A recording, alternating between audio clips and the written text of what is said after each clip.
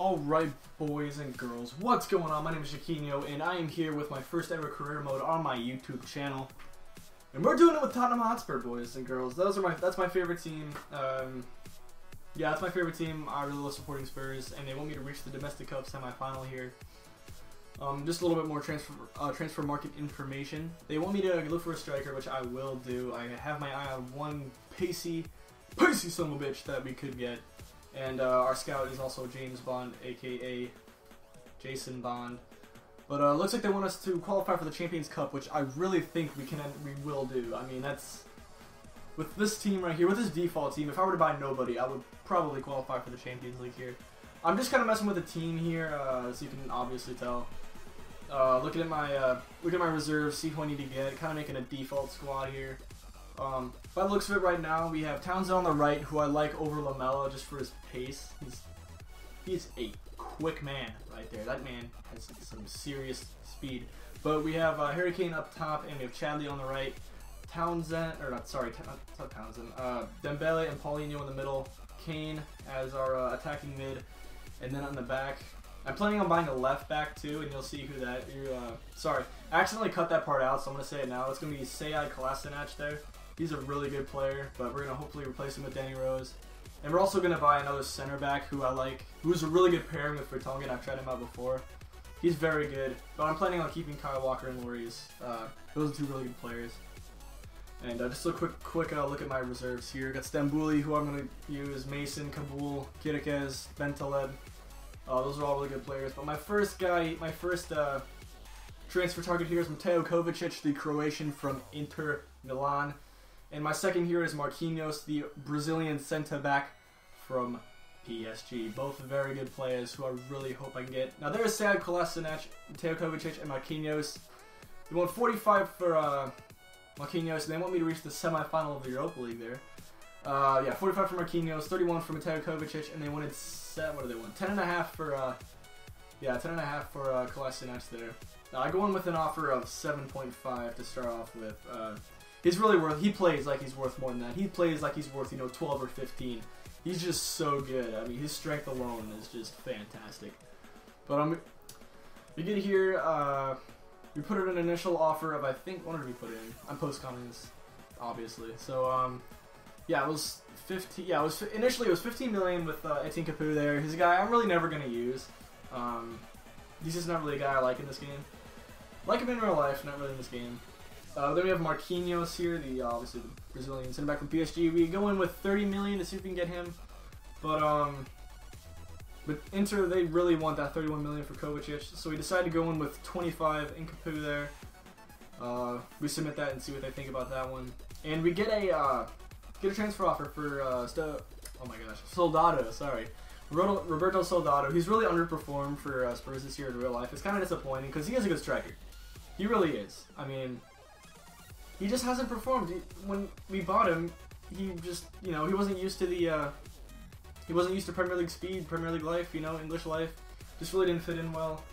But, yeah, they come back with an offer for 14. We want to get 16. We're going to milk everything we can out of Stoke City. And here we get an offer from Palermo for Vladimir Kirikez. But we reject that offer because I really like Kirikez. He's really a good backup center back. But here, Schalke they've declined, but sorry, PSG and Inter have accepted. So we decided to go in with 8 million for Kolasinac, which is what they want. I'll happily pay that. Excuse me. But yeah, we don't go for the Marquinhos initially because he's really we just don't have the money for him. Because I really want Mateo Kovacic. He's really just that. I'm gonna wait for Marquinhos because Mateo Kovacic is just that good of a player, and they've accepted that. Obviously, we're gonna give him 90 million over 4 years, and we're just gonna give him that important. Sorry, I can't speak English. Player role. Jesus, I really can't speak English. And then we get a loan deal here for Luke McGee, which I'll happily give away. And then we get an offer from Juventus for Hugo Lloris, which I get every time I do this. And we tell them to go screw themselves because Hugo Lloris is one of the best keepers in the Premier League. So yeah, Stoke City have accepted for Soldado, which is good. And Mateo Kovacic has accepted too, so that's going to leave us with 30 million in transfer budget, which is good too. I'll take that. Schalke has accepted for Sad Kolasinac, and we're going to give him 4 years, 50,000, man. And that crucial first team player, because he will be playing over Danny Rose there. And we're just going to sim a few games, and we will be getting Soldado. We're going to get the money that Soldado has been sold. Sad Kolasinac has accepted his contract, and boom, look at that. Signed 2 players right into the team. But with the selling of Soldado, we are able to buy Marquinhos for 110,000 a week. For 4 years, almost said 4,000 years. I hope he's not living in 4,000 years. That'd be kind of awful. But he's declined because he wants to know what kind of role he's going to have here at Spurs. We're giving him a crucial first team player because that's what he's going to be playing. He's going to be playing right next to Vertonghen, and I think they'll make a fantastic pair. He ends up accepting his contract. That's going to give us 5 million in transfer budgets, and he's going to go right into the team on the first game. But if you remember earlier, the board wants me to look for a striker. I decided to go after Danny Ings mainly because he's got that 86 to 90 pace. He's just so freaking fast. And we do get an offer here for Adebayor from Malaga. And I like saying Malaga like that, it's just kind of fun. And they go in with 9. I try to get 12 from them because Adebayor he's old, and I kind of want to just get everything I can for him. And we get the inquiry back from Burnley for Danny Ings, and they want 13 million for Danny Ings. I think that's a little overpriced for Danny Ings personally. I mean, he's fast. He's got a lot of green stats, but I mean, he's just really not all that good. He's gonna be a backup, guys. I'm gonna pay like, I don't know what I end up paying for him, like 10 million for a backup. I thought about this for a while, as you can obviously see.